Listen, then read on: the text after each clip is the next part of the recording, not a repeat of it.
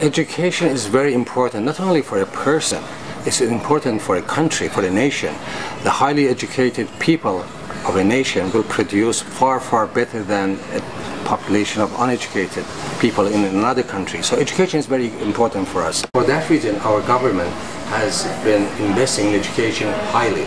When we came to the office in 2003, our education system was in crisis. Our government, the Liberal Party, the Liberal government under the Honorable Dalton McGuinty, we are building schools. We have brought, for example, full-day kindergarten, which is free, publicly funded education for 4-year and 5-year kids in our schools, in our elementary schools. Now, kids go to elementary school for kindergarten education, JKSK, publicly funded, and the families, they are saving for each kid about $7,000 a year. This is a big money, huge money. They can pay their mortgages rather than paying for their kids. And those moms who used to stay at home, look after their kids, now they can go to work and bring some money for their families, you know, to contribute to the family economy. In the meantime, the kids, instead of sitting at home and watching TV or doing nothing, they can go to kindergarten and get educated.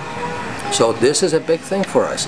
And in the area of schools, elementary schools and high schools, under this government, the score rate has gone up by 13%, graduation rate has gone up by 14%. Our schools now is among the top 10 in the Western world.